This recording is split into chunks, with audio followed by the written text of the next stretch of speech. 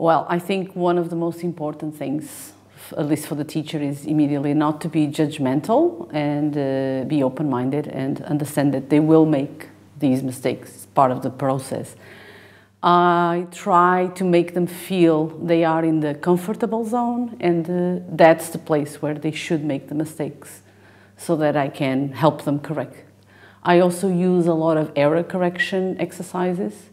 I don't identify who made the mistakes, but I try to get them to identify what is wrong and help them understand how they can improve.